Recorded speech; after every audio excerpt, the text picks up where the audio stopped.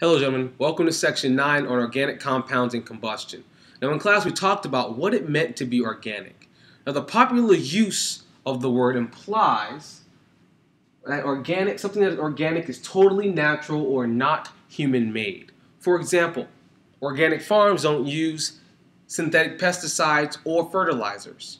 Thus, the food that they produce is considered to be organic. Organic is all natural with no additives in it. Usually the additives they're referring to are pesticides and fertilizers. But when it comes to chemistry, chemists do not use the word in this way and will consider a molecule organic if it came from a test tube or if it came from like a tomato plant. So what that means is if it's in nature or if it's synthesized in the laboratory, they can both still be considered organic materials. Now the basis is this. Organic means based on carbon molecules. So something that's based in carbon is considered to be an organic material. Everything else that is not based in carbon is not organic or is termed inorganic. Now this applies to your laboratory in a specific way. In your laboratory you took the peel of an orange and you squeezed it in the presence of heat. As you made observations, you saw that there were sparks. Sparks started flying. Different colored flames were produced as you squeezed that peel in the fire. The reason behind this is there's a substance called ethylene gas present in the peel of your orange, lemon, or lime that you may have used. So as plants age, they release this gas called ethylene. This is its chemical formula here, C2H4. Which acts as a plant hormone to begin the ripening process of a fruit. So in this investigation, you investigated the presence of this ethylene gas, which is flammable. And this is in the fruit of the skin.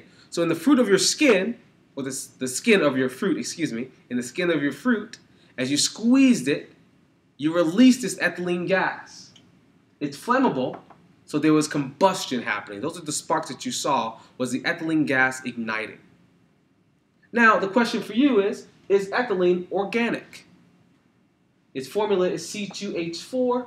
This is its chemical structure. 2 carbons double bonded. Each carbon has 2 hydrogens attached to it. It is based in carbon, thus it is an organic molecule. Now, ethylene belongs to a class of organic compounds called hydrocarbons.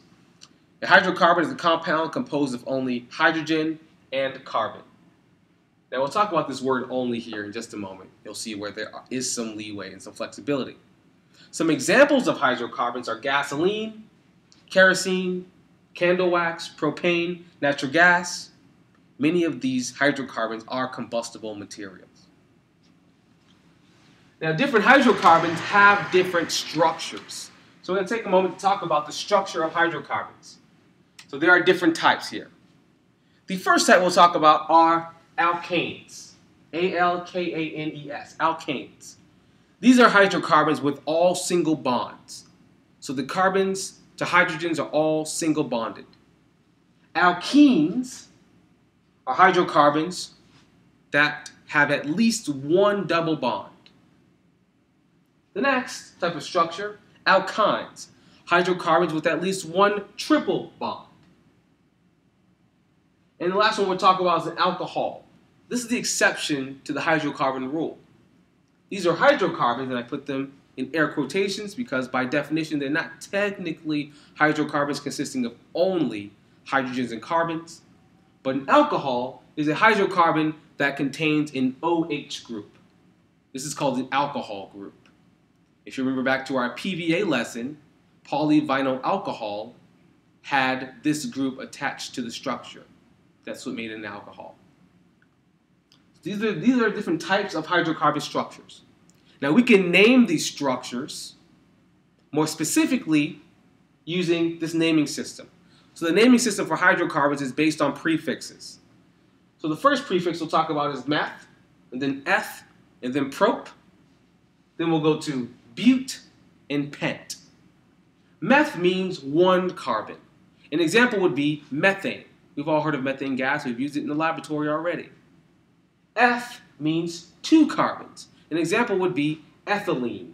That's the substance we're talking about now. Ethylene gas has the chemical formula of C2H4, two carbons. Prop has three carbons in its structure. An example would be propane. Everyone has barbecued on a gas grill before. The gas of choice is usually propane. The next prefix is bute. Bute means four carbons. An example would be butane. This is the fuel in a lighter. And the last one that we'll talk about is pent. Pent refers to five carbons being in your structure. An example would be pentanol. And the "ol" here is reference to it being an alcohol. So gentlemen, take notes on this, and we'll give more examples and do more examples and problems based on hydrocarbons in class.